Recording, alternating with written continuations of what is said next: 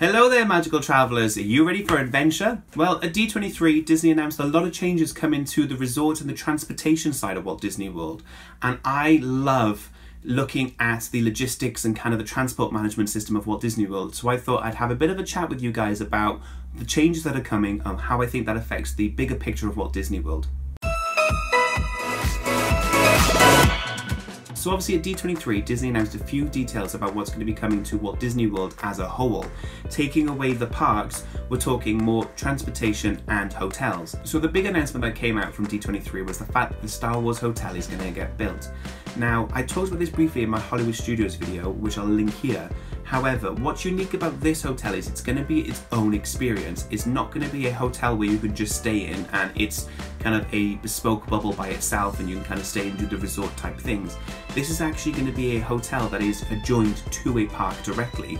And I don't mean like on the monorail loop, I mean in a case of you can go straight from that hotel into the park and back and forth. You'll have your own exclusive entrance. Now the way this hotel is going to work is you pay for a fixed experience, be it a 2 or 3 night. They haven't really announced what the package will be.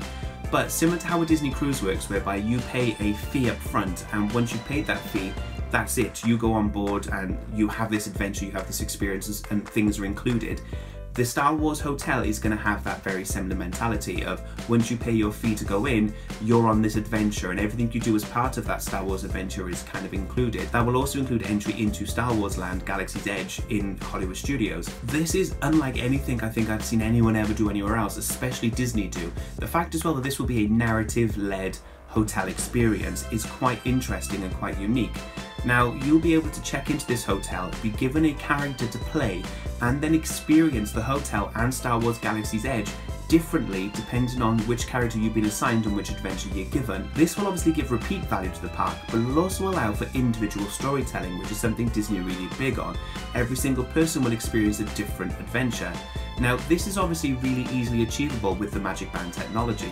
By having that band on and by having kind of the trackability, they can track what you've done, where you've done and how you've done it. And this is kind of an evolution of that technology. Now, I think this technology and this experience will trickle out to the rest of the resort in minor cases, but it's very clear that Disney want to premium cost this. They want to charge people a premium to get an experience that they can't get generally everywhere else. But unlike when they just sell cabanas in Tomorrowland, I actually think this is a great way to do it because you are getting a good value for money proposition. You're staying in a unique hotel that only guests like yourself get to stay in, and you get exclusive access to a brand new land or a land that is tied to that hotel. Now, I can see them maybe dabbling in this in other parks as well. If you think in Adventureland, they could possibly do either a Pirates themed hotel or a Moana themed hotel and have a storyline that you can take on an adventure between those two different lands. There are obviously lots of possibilities for them to ramp this up if it is successful. However, I am super excited for this and I will be staying there once I can afford it because I'm sure it's not going to be cheap. So for all you Disney Vacation Club fans out there and members, Disney did announce the new Riviera Resort.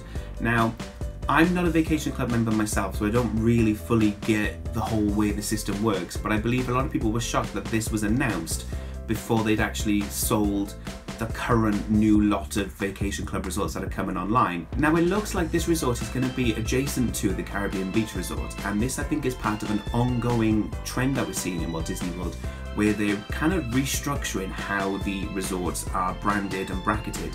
In the past, they've had really clear definitions of value, moderate and deluxe. However, with the Vacation Club and also with kind of the changing of the markets, these bands have kind of gone from being really easily defined brackets to more of a sliding scale. And I think we're going to see more of a trend from Disney where they're going to be changing the perception of what a value resort is and what a moderate resort is, and I wouldn't be surprised if we see those terms disappear entirely from future marketing, because I'm pretty sure that those of you who do stay in deluxe resorts know that there is a scale of deluxe resorts. Not all deluxe resorts are created equally. Some are better or some offer things differently to other resorts. For example, if you look at the Animal Kingdom Lodge, it's a very expensive resort to stay in because of its unique offering, and I think Disney are going to be moving towards that system whereby they look at unique offerings rather than this is a deluxe resort, so if you stay here you're getting a deluxe experience. Now, this is never more true than when you look at the moderate category of resort.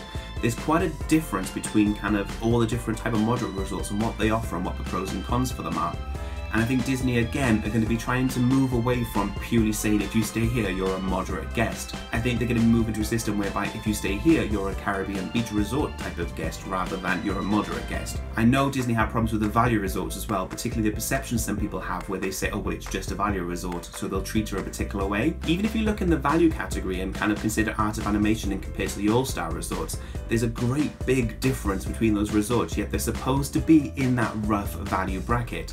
So again, I think Disney are going to be moving away from purely defining resorts as value, moderate and deluxe. The other thing that's going to make a big impact to this perception of price point is going to be the new gondola system they announced, the Disney Skyliner, which looks great and I'm all for it, particularly the fact that it'll allow easy, quick and convenient transportation from Epcot to Hollywood Studios. Now for a long time there's been thousands of rumours about the fact that the monorail system is going to get expanded, but a lot of people have pointed out very clearly it's a highly inefficient cost-wise way of adding transportation to Walt Disney World.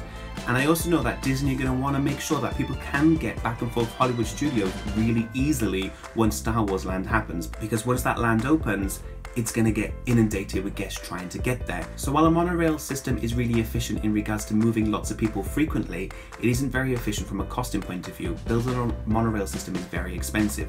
So Disney have been really hesitant to add the other two resorts, Hollywood Studios and Animal Kingdom, onto a monorail system. So the gondola system looks like it could be a unique and special way of adding extra transportation options to the resort as a whole. The other side of this as well, by adding the gondola system to the Caribbean Beach Resort, the new Riviera Resort and the Pop Century / Art of Animation Resort, it allows Disney to reposition those resorts into a different category.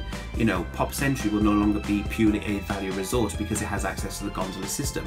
That puts it up a bracket, which again alludes to this fact that I mentioned about the fact that it looks like Disney are going to be looking to kind of change the perception of what a value, moderate and deluxe resort is.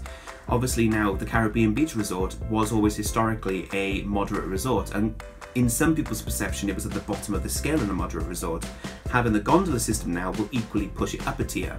So there's a lot of this type of shuffling happening in Walt Disney World, whereby they're looking at how they can add value and add experience onto pre-existing resorts and pre-existing destinations. Now with regards to Animal Kingdom, unfortunately it is a great distance away from Hollywood Studios, so I don't think it'll be easy for Disney to add it onto the gondola system. While it's possible that Disney could use Blizzard Beach as an excuse to expand the gondola system over to Animal Kingdom, it is quite a wide distance with very few resorts. Now, if they were possibly to build a resort between the two, then they could use that as an excuse to kind of add on a stop that stops off of those resorts. But I think unfortunately for the foreseeable future, I don't think Animal Kingdom is going to be added onto a monorail / gondola system anytime soon. The other thing they announced, and what I think is really cute, is the minivan system. Now, Disney has seen an upgrowing trend with regards to guests booking Ubers to get back and forth resorts and back and forth parks. And the one thing you could be sure about Disney is if they see somebody else making money off their resort, they will do their damnedest to stop it. So by introducing their own branded Uber-like system, they're ensuring that guests are using their system over using the Uber system. Now, I don't really know much about how you book a minivan, however they have started cropping up on the resorts already. But pretty much this is just the official Disney taxi service for Walt Disney World Resort. And this just goes to show that Disney are willing to change and evolve their business model depending on what their guests are doing. Now, I think this is the start of things to come with regards to the change to the resort and how it works from a transportation point of view, but also from a resort point of view. As I mentioned, I really do believe that Disney are going to look at reshuffling the landscape of what resorts are value, deluxe and moderate. And I also think resorts that were previously moderate could potentially become a low deluxe resort. So guys, please do chime in the comments below and let me know your thoughts on all this. I'm really excited for the gondola system. Are you? Do you think it's going to have a big impact on Hollywood Studios and getting more people into Hollywood Studios on a daily basis? Are you also really excited for the Star Wars hotel when that opens, and will you be saving up to go there when it opens? Also, if you're a Vacation Club member, are you excited for the Riviera Resort to be opening as well? And if you've taken a minivan, can you please let me know how you book one? So that's it for today, guys. If you've liked this video, please give it a great big thumbs up. It lets other people know you've enjoyed it. And if you want to know more of my opinions and thoughts and news on Walt Disney World and the Disney Company as a whole, please do hit that subscribe button because you'll be the first to find out. So that's a wrap for today, Magical Travellers. I've been Kieran and I'll see you real soon.